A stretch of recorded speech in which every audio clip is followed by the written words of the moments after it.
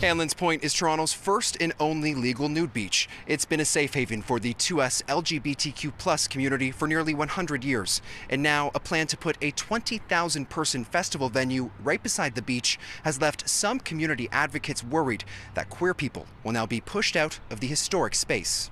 It became clear to me that the suggestions and the input from a lot of people that I knew in the community weren't being adequately represented. The City of Toronto has been consulting about the future of the islands for more than 2 years. We're told thousands of residents have been surveyed, and those voices, as well as input from industry experts, have gone into a master plan. The intention is to, collect ideas, advance the work, come back, confirm the work, advance the work. Daniel is one of the planners. He says the city would add infrastructure to an area already used for music festivals in the summer. Currently, festivals like Electric Island need to have power generators, porta potties, and other equipment delivered to the event before it starts, costing organizers.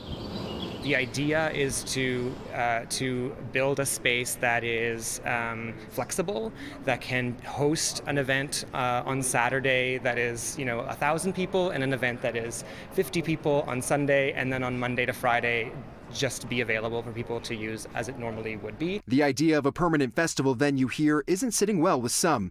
After hearing of the proposed changes, Travis and some friends got to work. Following hours of research, they put together this page, Hands Off Hanlan's, which has now amassed thousands of followers.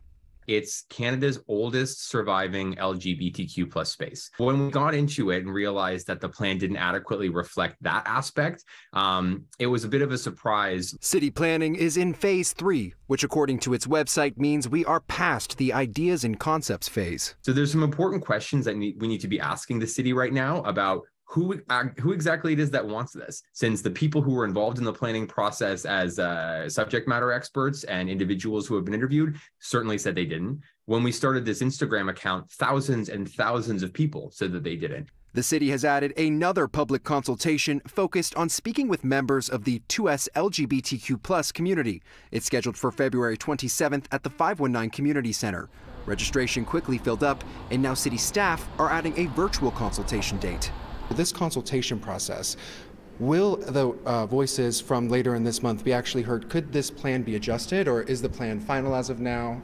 The plan is not finalized yet. The Toronto Islands fall under Councillor Ozma Malik's riding. She says preserving queer spaces and listening to the community need to be top of mind.